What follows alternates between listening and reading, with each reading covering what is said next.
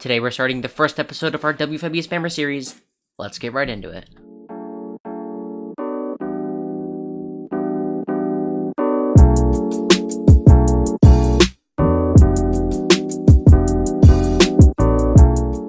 Hello everybody, my name is Shotis, and welcome to the WFYB Spammers series, the series that's going to teach you from start to finish how to build a spammer in WFYB. Today's episode is all about design and speed. Now, remember, this series is not a tutorial where you're supposed to copy everything that you see, but a broad guide. Now, of course, I am going to be doing a spammer, and I'll be doing a separate video just for building that spammer once the whole series is concluded. And also, if you want to watch the series announcement, top right, baby. Anyways, let's get started by the only prop in the game worthy of being placed first. The Spice Plank! Have fun without eardrums, guys.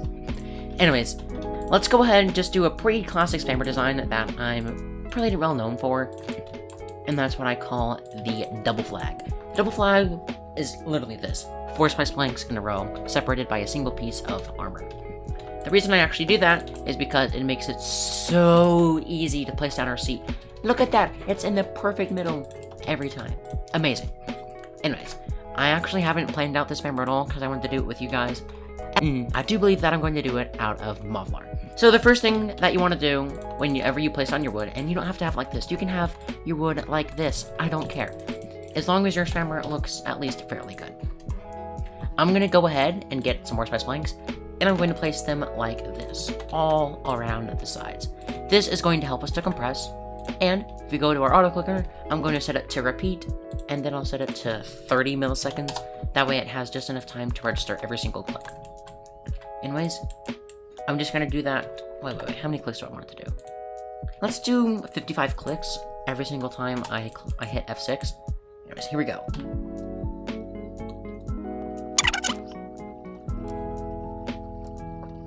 Alright, wonderful. We've got all of our spice planks down.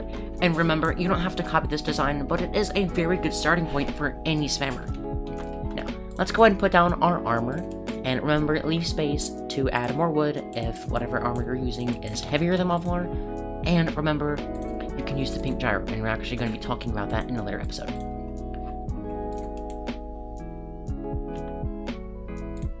Also, a super handy trick whenever you're placing on spice planks is to press Ctrl once so you go into high precision mode, and you can press it again to go into higher precision mode.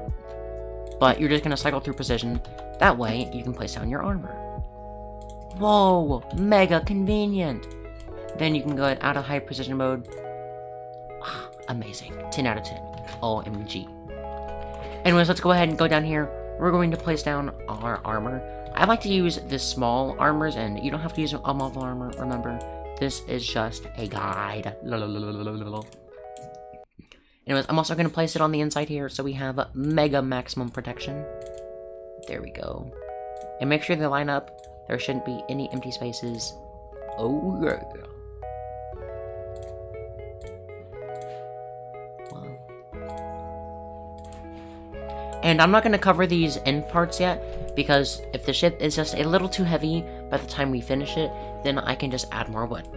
Anyways, let's go ahead and just add another layer of armor. This is going to help with not just blast protection, but armor in general. Okay, I thought I had placed that wrong. And I'm not going to add a second layer in the middle because if your ship's broken enough or they're attacking the middle, you might want to just rethink the whole design. Anyways, oh, I actually forgot. Oopsies.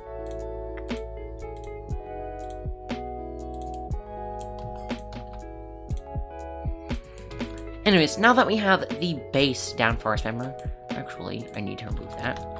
We're going to go ahead and place down our seat.